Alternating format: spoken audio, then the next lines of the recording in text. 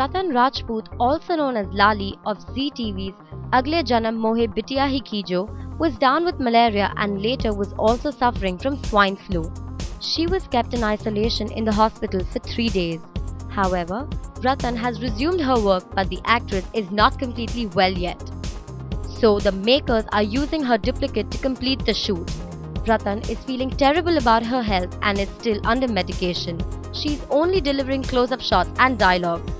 She wants to take proper time to recover before starting her work. Well, we wish Ratan a speedy recovery.